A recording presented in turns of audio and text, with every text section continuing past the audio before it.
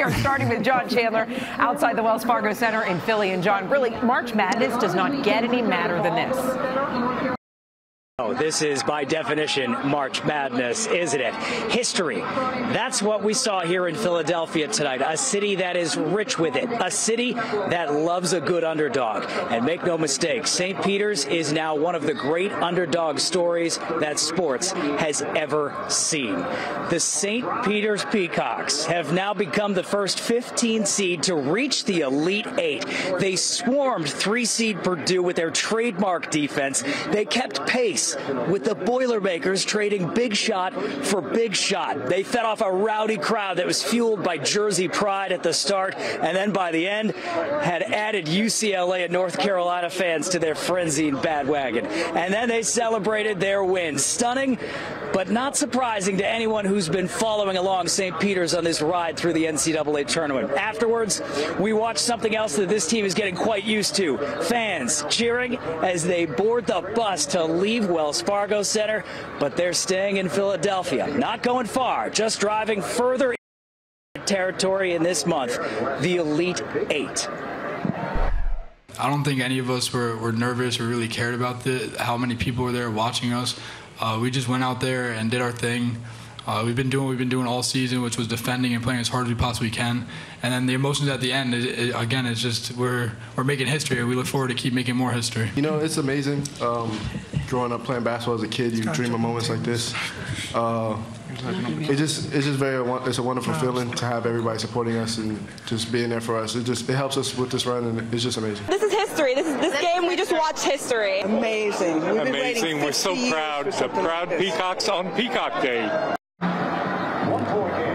Yes, that is right. Today is National Peacock Day. Of all the days and of all the teams, who is writing this script? We are in Philadelphia, where it felt like the entire state of New Jersey came down for this game. Carolyn Mano is back up in Jersey City on campus. There were still, Carolyn, a few fans, and I know a few happy fans up there celebrating along with them down here.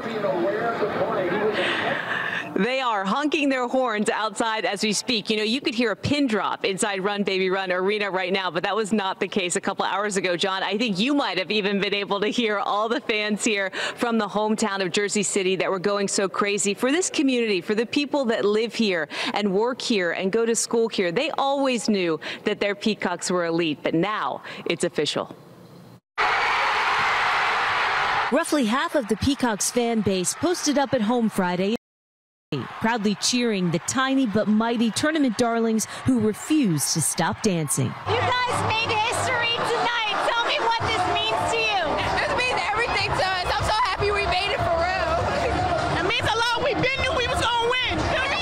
Yeah! A crowd of hundreds on hand, roaring like thousands, hanging on every block, every steal, every bucket until the final second expired. Feels amazing. We're making history right now. St. Peter's Peacocks. We're the only ones to do it. Shout out to Jersey. Shout out to Brooklyn. Shout out Tri-State area. We got this. It's us. It's us. St. Peter's, let's go. We're putting St. Peter's on the map. New Jersey, Jersey City, everybody. This means the world to us. We have players who are underdogs. They look down on us. They thought we weren't good. And look at us now. We beat Kentucky, second seed. We beat Murray State. And we just beat Purdue. This town and the team they love are unafraid of college basketball's blue bloods. The music for St. Peter's continues on Sunday. You know, David and Natalie, we barely made it out of here. It was that wild at one point. Everybody just hanging as the seconds went on. A nail biter doesn't even cover it. But the thing I love the most being here and speaking to the student body is that they're very much a reflection of this hard, tough, gritty team that they love so much. And the pride, you just feel it absolutely everywhere. Yes, you do, Carolyn. I feel like I could watch the fan reaction all night long. Just fantastic out there. What a night. Great job. Now stay right here on NBC4 for continuing coverage of all the March Madness. We'll have more live reports from Philly this weekend as the Peacocks try to advance to the Final Four.